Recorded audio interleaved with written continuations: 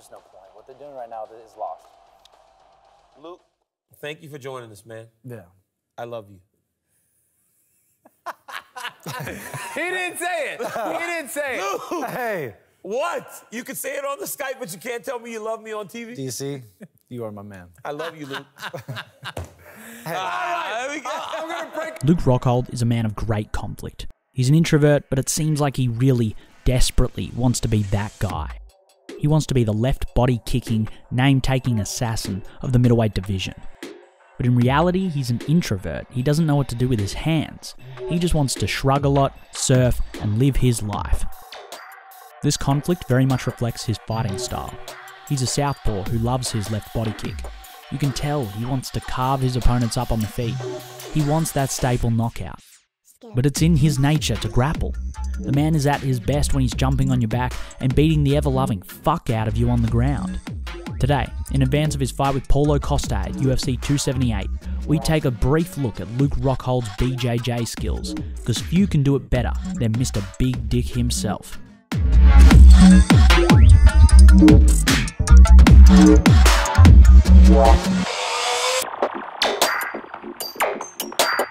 You see, Luke Rockhold can't hit particularly good takedowns. It's why Jan Blachowicz brained him with a left hook.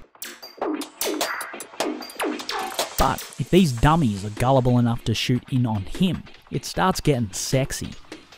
Here, Weidman catches Rockhold's inside low kick and tries to cut the angle to finish a double. Rockhold immediately wraps up the head and uses a knee shield to sweep Weidman as the two men hit the canvas. From here, he starts chasing an arm-in guillotine before ending up in Weidman's guard.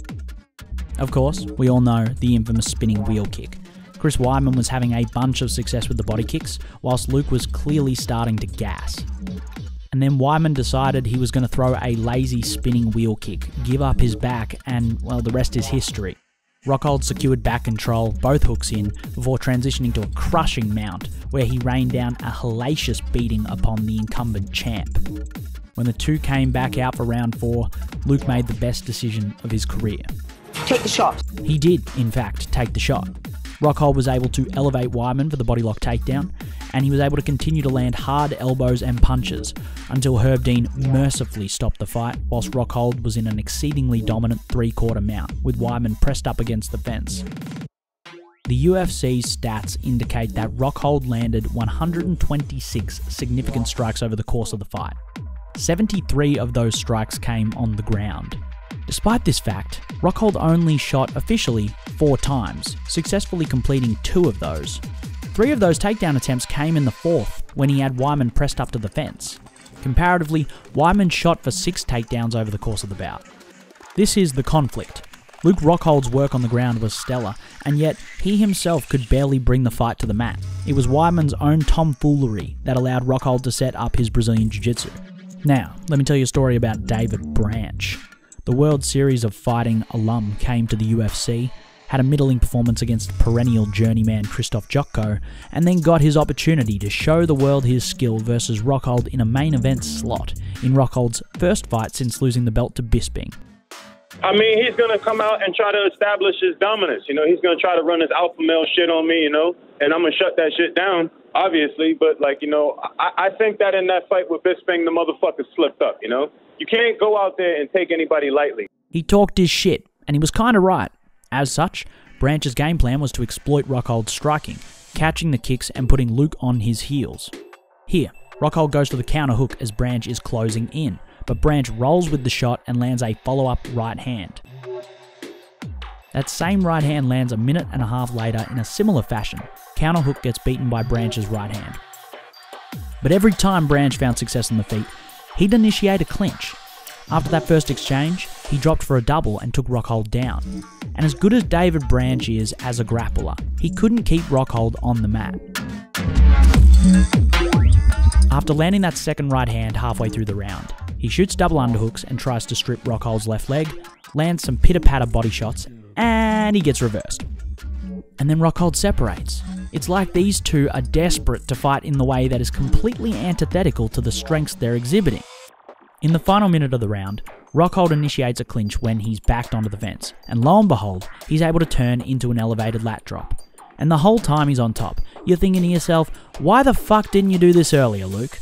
I know your takedowns are trash, but you're clearly stronger than Branch. The second round is kind of the same. Luke is switching orthodox to land the outside low kick and he gets countered off of it. Gets his right hook countered with Branch's right hook. Eats a powerful open side body kick. And then Branch clinches again. For fuck's sake! It takes Rockhold about 31 seconds to turn Branch's back to the cage, and from there he starts having success. After another takedown from double underhooks, Luke goes from side control to mount, and within a minute and a half, Rockhold has secured a submission by rear mounted strikes. That's how good this dude can be. Like Weidman, David Branch is another Renzo Gracie black belt, and Luke Rockhold just completely dismantled him. When opponents opt to take him down early, we get some beautiful stuff, like how Tim Boesch shot a single off of Luke raising his leg, and Luke immediately secured Tim's trailing leg before rolling across Tim's back to end up sprawled hard on the back. Please, watch this again, it's too hot. He then wraps up an inverted triangle, which immediately puts Boesch on the defensive. It's worth noting that this is one of Luke's calling cards in the gym. Back in 2015, multiple-time ADCC and IBJJF champion Marcus Buchecha stated in an interview that, in my opinion, Luke has the best ground game in MMA out of all the athletes I've trained with. He went on to explain that Luke has a different game, dangerous, with footlocks and inverted triangles. So what does Boesch try to do? Well, he tries to complete the single. You can see him here, trying to slowly cut across and pull Luke's left knee out. But Luke's posting with his left arm and sitting high on the neck. Rockhold starts blasting mean elbows and then Boesch nearly manages to complete his single leg. But Rockhold's again too high and Boesch has no control over the hips. Rockhold underhooks the far leg and that allows him to prevent Boesch from completing the takedown. So thus far we're only a minute and a half into this fight and already Rockhold is trying to get the Kimura. Boesch nullifies it briefly by putting his back to the mat. But it isn't long before Rockhold sits back up and is able to then properly crank the submission. He gets the tap 2 minutes and 8 seconds into the first round. Domination. But what happens when Rockhold does want to impose his ground game but is incapable of getting his man down? Introducing Jan Blachowicz. Luke actually went for the takedown here. Less than 30 seconds into the fight, he had shot for a double and was trying to do what he usually does, strip the leg and elevate his opponent. He didn't get much success with that. He almost got Jan down here, stepping in front of the left leg while pulling Jan down with the body lock, but Jan was able to build his base back up almost immediately. Rockhold then goes for the same takedown attempt, but then switches to the front headlock instead. But he doesn't control Jan's hips, and as he's trying to pull Jan down, he has to bail on the takedown because he has no leverage left. In the clinch, Jan did everything right, and Luke wasn't as frenetic as he needed to be. Jan even landed a few cheeky elbows here and there in the clinch. Eventually, Rockhold has to give up on the grappling, and Jan nearly lands this left hook as they exit. Fortunately for Luke, this one misses. Just you wait, just you wait. Back on the feet, Luke was looking tired, and his sometimes one-note offense reared its head. While some of the left high kicks found their mark, Luke's inside low kick was checked most of the time. Jan jabbed the body very effectively and was countering the straight left with the inside slip jab. Jan also landed his customary straight right jab step up body kick that butchered Dominic Reyes' body, who is also a southpaw. Also, look at this. Jan pulls an Aldo and retracts the shin to avoid the outside low kick before countering with the left hook over the top. How close is that? It got a lot closer in the round's final exchange when Luke got caught with a rear hand uppercut into a left hook, which put Rockhold on skates. Still, that hook can get closer. Do you remember how Luke got lazy exiting the clinch and nearly got his chin rearranged by this left hook in the first round? Well... that's Luke Rockhold for you. He's so goddamn talented, but he's also, sometimes, really goddamn one note. It's infuriating. But hey, he's still a damn good fighter, no matter what.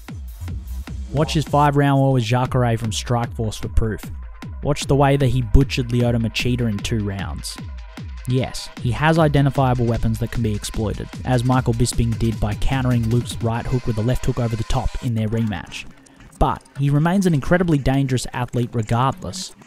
Let us just pray that his takedowns have gotten better since his fight with Blachowicz. face. This weekend, Rockhold steps into the octagon to fight Paulo Costa, one of the more dangerous men in the middleweight division. Now, we've previously covered Paulo Costa's style in depth, both in the comprehensive guide to Israel Adesanya and in the post-fight breakdown for UFC 253. For a better exploration of the Brazilian style, look to those videos. As to how he matches up with Luke, it's interesting. The losses to Marvin Vettori and Israel Adesanya were very different losses, and they both tell us some interesting things. Against Israel, Paulo struggled with the sheer variety of feints from the champion, and had difficulties pressing forward as Israel was using the jab feint to set up both the outside low kicks and oblique kicks to Paulo's lead thigh. Paulo couldn't bully Israel on the fence because Israel is so effective at flattening his stance and feinting in both directions to escape. And because Israel fought much of the fight in orthodox, Costa's usual body kick to the open side wasn't there. When it did present itself, Izzy often caught it. Versus Vettori, it was more a case of Paulo getting outstruck in volume. He still had issues covering up for single shots, as he did with Uriah Hall, and he was repeatedly stung with right hooks over the top, Vettori's surprisingly well-utilised jab, the straight left, as well as Vettori's own left kick to the body. But he also brought some tremendous power. The only reason he didn't knock Vettori out is because the Italian Dream has a cinder block for a head. It's worth noting, I believe that Luke Rockhold's recent chin issues are exaggerated. He got knocked out by a heavy-handed Jan Blachowicz and flattened by one of the most powerful middleweights of all time in Yoel Romero. The Bisping knockout was more a product of perfect timing from the Brit. These do not make a bad chin, and with 3 years off, his chin should be fine. Technically, what does Rockhold need to watch out for? He needs to avoid leaning too far to the inside because there's a chance he might get flattened by leaning into Costa's right body or high kick.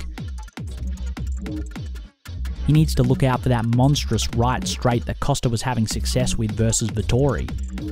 He needs to be very careful getting caught with Costa's counter left hook as he steps in with his jab or his sometimes overcommitted straight left. See, for example, Costa's first round knockdown of Yoel Romero. Most importantly, he has to be actively working. He needs to show an improved jab because that's what Costa struggles with most. Force the Brazilian to cover up and then throw the inside low kick. Naked inside low kicks like he was throwing against Blachowicz will get his head taken off. And if he does that shifting straight left that you'll often see, he needs to get into the clinch quickly off of it. When he breaks from the clinch, same thing. He needs to do it fast and without dropping his hands. He cannot get stuck with his back to the fence, because that's when Costa starts throwing combinations, and his hooks to the body from both sides are insane. Not to mention his rear hand uppercut that he'll throw at the end of exchanges. If Luke can stay in the middle, pump his jab, throw his left body kick and high kicks, and avoid getting backed up, he's got a shot. Vettori did score a bodylock takedown in the second round versus Costa, so that might be an option for Luke too, particularly given that's his go-to takedown for the most part. But regardless, this is do or die for the hunkiest man in Santa Cruz. If he loses here, it will have been nearly 5 years since his last win. For fans of Rockhold, this weekend is going to be a heartstopper. That's why we love this guy. For all his intense braggadocio, he's an introvert who believes in himself despite all the injuries and bullshit. And when it comes to a fight, he's damn entertaining. You have to appreciate the best power bottom in the game.